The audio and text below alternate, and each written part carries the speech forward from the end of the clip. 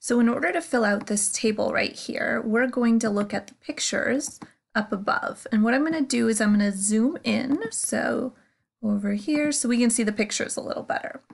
You might also want to change the brightness or dimness if you're having trouble seeing the pictures. So what we need to do is we need to count how many mice there are at location A in the first picture. So I'm going to count. So here's 1, 2, 3, 4, 5, 6, 7, 8, 9, 10. So there are 10 white mice, location A in the first picture. So I'm going to go down here. First picture, 10 is what I'm going to type in this chart.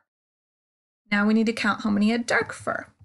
I'm going to go 1 and 2. So there's 2 black mice here in location A in the first picture. Okay.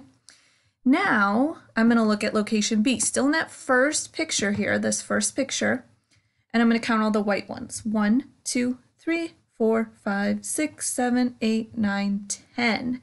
So there's 10 white mice. And then I'm going to do the same thing for the dark mice. So 1 dark mouse, 2 dark mice. And now we have the first column done.